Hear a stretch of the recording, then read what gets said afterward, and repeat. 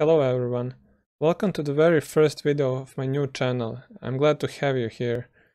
Finally decided to try myself out in the video tutorial game and I hope you will like my work. Of course, if you do like it, be sure to actually like the video and subscribe to support me and follow my future content as well. So in this video, we will be covering the installation process for Node.js on your Windows machine. And I will actually show you two approaches of installing Node.js. The first approach is the standard way where we download the official installer from their homepage, which is nodejs.org, as you can see me type it here on the screen. So from here, you can click the left button to download the LTS or the long-term support version of Node.js for your Windows operating system. After the download finishes, we can open the file to start the installation process. From the setup screen here, you can just click Next. Make sure to carefully read the license agreement terms. I already did, so I'll just click the I accept checkbox and click Next again. You can leave the default installation folder for Node.js here and click Next again. Also, you can leave everything as default here and again click Next. If you want, you can install tools for native modules at this point if you're familiar with that.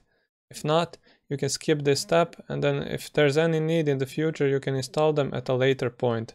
So you can click Next again here. Then finally, we're ready to start the installation process of Node.js. So you can just click the Install button, and when the user account control pop-up appears, you can just click Yes to start the process. Now we can just wait for it to finish. After that's done, you can just click the Finish button and the installation process will be over. We can also, of course, close this browser window as well. And that's basically it. Node.js is now installed on your computer and you can run, for example, JS files from the command line.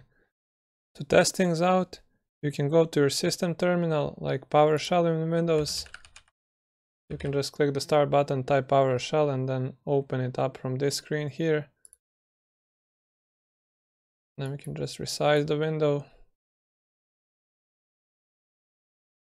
From the command line, we can type the node-v command to check the node version installed on our system. So, if it reports the expected version here, it means that we indeed installed Node.js successfully in our machines. We can then type the node command to actually enter the node shell here. From there, you can type any, for example, JS valid syntax to actually test it out. We can also console log, for example, something. And as we can see, it works properly.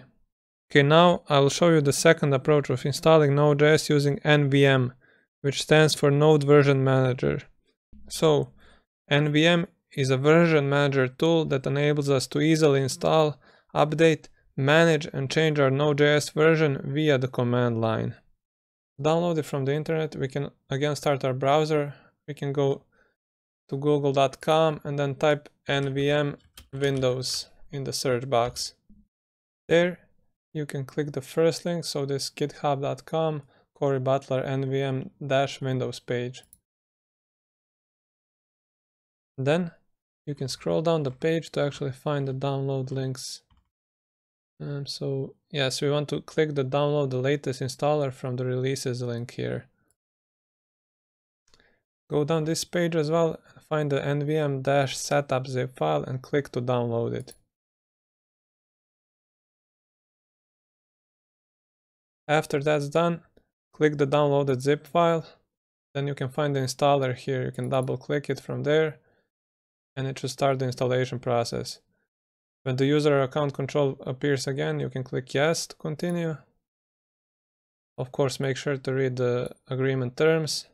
Then click the I accept radio box here. Click the Next button. You can also leave the default installation location here and click Next again. Since we installed Node.js at this location, you can leave this as well and click the Next button again. Then finally click the Install button here to start the process. The installer will then detect that we already had a Node.js version installed before. So we want to click Yes to allow NVM to control this version as well. After the installation process finishes, of course, we can click the finish button to finalize the process. We can then close out these windows as well. Then we can again open PowerShell. You can click the start button here, type PowerShell, and then click the result that appears here. At this point, you will have access to the NVM command. You can type it here, press enter. It will show you all the available options that you can use with the NVM command. You can also read about these commands in the documentation page on GitHub that we visited just earlier. For example, we can type NVM space list, and it will list the installed versions of Node.js on our machine. So currently we only have this long-term support 12.16.2 version, which may be higher at the time that you're watching this video as well.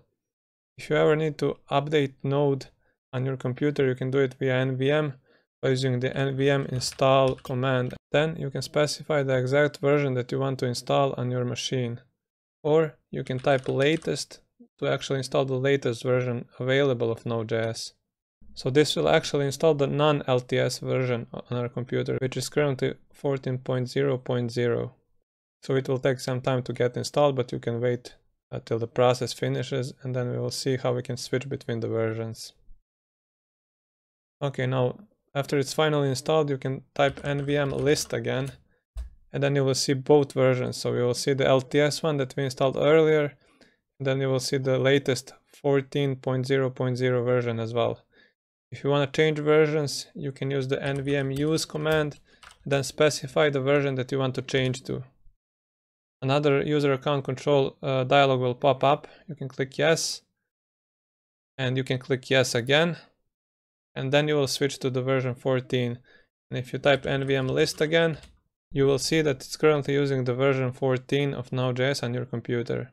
So there are other commands that you can also use with NVM, and I would recommend reading their documentation to experiment with it further.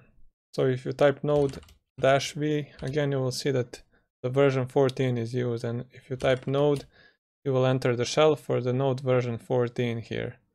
So that's finally it for this tutorial. I kind of feel the weight lifted off my chest, and I'm happy to get a chance to share this tutorial with you. Again, please like the video and subscribe to my channel, because your support will help me a lot, especially now that I'm just starting. So take care, and I'll see you in another video.